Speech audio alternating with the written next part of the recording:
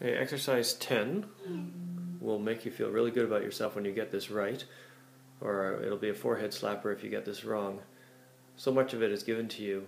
$1,000 is deposited into the bank the day a child is born. In other words, you're starting with 1,000. In other words, A, the first term, is 1,000. And $100 more than the previous deposit is made each year until the child's 18th birthday. So D is 100. It goes up by 100. And it goes on till the 18th birthday. So how much is there in total? In other words, what's the sum? So here's something that you've got to know, and this is the part that if you get it right, you're congratulating yourself, and if you get it wrong, you're crying. The series looks something like this. It goes on and on and on till we don't know where. And we want to find the sum of that series. And we don't quite have enough information to do that yet. We do know that D is 100. There's 100 between each of these, which is good stuff. Here's the thing that'll confuse you. This was done at birth. This was done on the first birthday. This was done on the second birthday, etc., etc. So term 1 was given on the 0th birthday, the actual birth.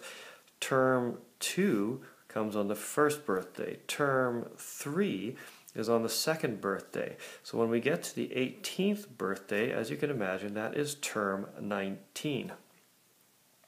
19 terms. And you may be tempted to just mindlessly say 18th birthday, there must be 18 terms, but that would be forgetting about the first term here. And this happens constantly, so you have to have your wits about you and realize that there are 19 terms. Once you've realized there are 19 terms, choosing the correct tool from your little toolkit here is easy because we're looking for a sum, so it's going to be one of these two. We don't know the last term, so therefore it has to be this one. And plugging the values into this is relatively easy. The only thing we don't know is the sum, so we should get numbers for everything in here. So go ahead and do that, and we'll see if you get the same answer I do. Okay, so we're using this formula here. Sum of n equals n over 2, 2a plus n minus 1d. And we can plug in all those values because we know them. We know there's 19 terms. 2a is 2 times 1,000, or 2,000.